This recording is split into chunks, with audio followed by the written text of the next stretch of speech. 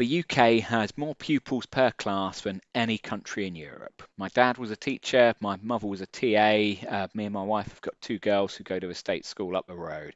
I can tell you with absolute certainty our children's mental health is being destroyed by an exam-obsessed education system. Children with SEN, they're also being let down by inhumane, incomprehensible bureaucracy.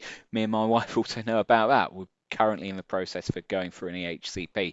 Academy schools, introduced by Labour, embraced by the Tories, are one of the key factors behind the declining standards of education.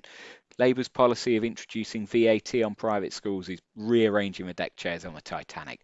We need to take radical action. Part of that is just paying teachers properly. As someone who works in the NHS, I can tell you that's long overdue across the public sector.